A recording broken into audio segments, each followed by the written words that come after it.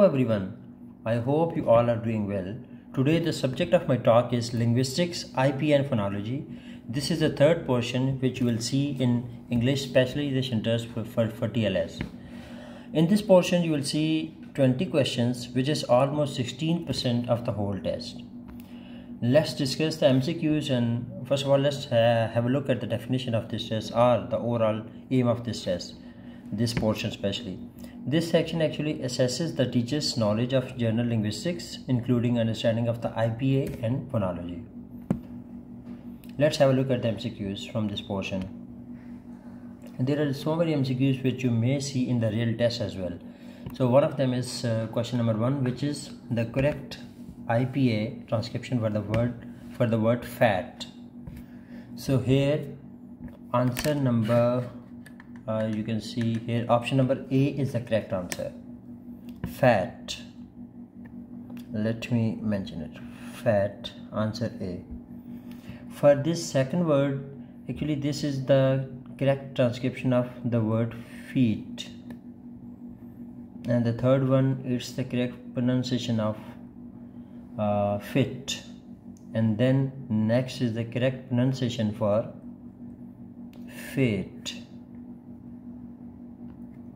Question 2.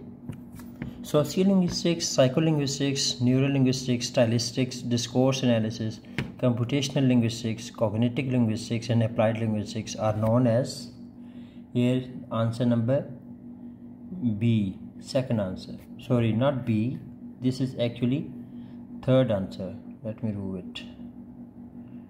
Answer B is wrong, answer D is correct. Macrolinguistics. Question number 3. The teacher shows the children a picture of a caterpillar. She wants to work on phoneme identification. So she says, here option number A is the correct answer. What is the first sound in caterpillar? So teacher will say this if she wants to check, if she wants to work on phoneme of the child. Actually phoneme is the study of minimal or the smallest unit of sounds. Therefore, the teacher will ask the first sound of the caterpillar. Question 4. Which of the following represents the correct IPA transcription for the word cat? Here, the correct answer is A, cat. The other words, this is caught. This is the correct transcription for maybe caught or silent, and this one can be the correct pronunciation for caught, and this one is the correct pronunciation for cut. Question number 5. What is the primary function of the International Phonetic Alphabet, IPA? Here answer number C, option number C is the correct answer, to transcribe speech sounds accurately. Actually, the primary function of this IPA is to provide a standardized system for accurately representing the sounds of human speech across different languages. Question number 6.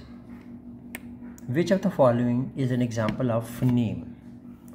Here option A is the correct answer. As I've already told you, that phoneme is the smallest unit of sound that can distinguish words in a particular language. So of course in this case pa is a phoneme because it can differentiate words like pat and bat, pat and bat, B-A-T, bat. What is phonology? Question number 7. Phonology is the study of how sounds function in a particular language. Option B. Question number 8. Which one of the following is an example of a minimal pair? This question 8. In this option number C is an example of a minimal pair. What is minimal pair? It is a pair of words that differ by only one sound in the same position, and this difference results in a change of the meaning as well. So of course here cat and hat, here C and here H, they differ. So these two words differ by only one sound. They differ by only one sound. So this is meaning. Whereas dog and duck, they are not correct. Book and board, they do not differ by only one sound. Whereas option C, here cat and hat, they differ by only one sound. Therefore option C is the correct answer. Question 4. Which of the following is a voiced consonant sound? Option C is the correct answer. So these voiced consonants, they involve the vibration of the vocal cords. Let me write here. They involve vibration of the vocal cords. So when you say za sound, z, so it involves this a vibration of the vocal cords. Whereas the other sound sa, ta, so their sound may not be, they may not involve the vibration of the vocal cords. Question number 10. What is the correct IPA transcription for the word sheep? Answer option C is the correct answer. Whereas the first one, sheep, the first one may represent it might be the correct pronunciation for the word sheep.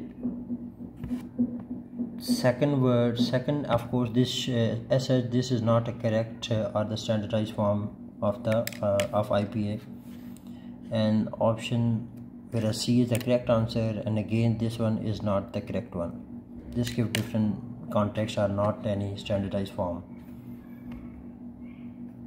Question 11. Which linguistic field studies the structure and components of words?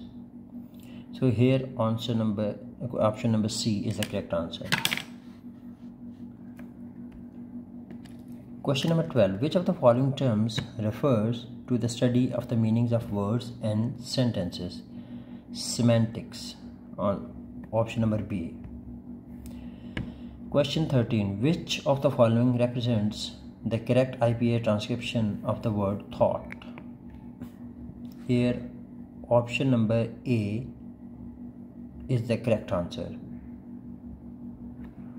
Why? Because in option number B, it can be a transcription for a word like thought, which is not you can say a standardized form, so it cannot be a correct pronunciation for thought. So option A is correct, whereas option C, it may be a correct pronunciation for dat. All right, and option D again is not, it is non-standard pronunciation of thought, non-standard. This is not a standard, whereas this is a non-standard transcription of thought. So here we go. Stay tuned to watch the entire playlist of all the sections, because I'm going to upload the details of all the portions which are there in English specialization test, and we will also cover the pedagogy portion later on. Thank you very much for watching, and do not forget to subscribe and like. Thank you very much.